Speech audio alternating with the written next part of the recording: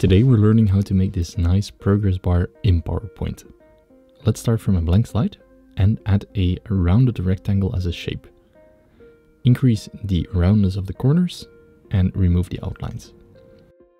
Adjust the size as you like and then make about 10 copies.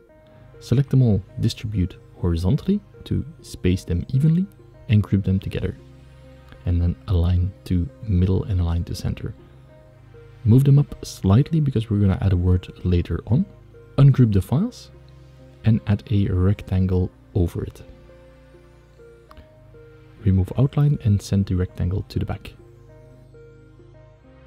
Change the color to a darker gray and select the rounded rectangles.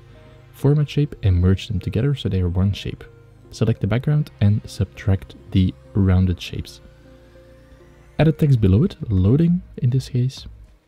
Make it white, monster dots, and increase the font size by quite a bit. Now we have created a see-through layer for the progress bar. So we're going to add a shape, a rounded rectangle behind it. So create a rounded rectangle, increase the roundness of the corners, and then position it correctly. Give it the right color and send it to back. And here you can see the progress bar is almost half filled. Duplicate the slide and on the first slide, move it all the way to the left. Go to the second slide, transitions, and add a morph transition. Now let's preview. And this is the effect that we want. Thanks a lot for watching. Make sure to like and subscribe and hope to see you in the next video.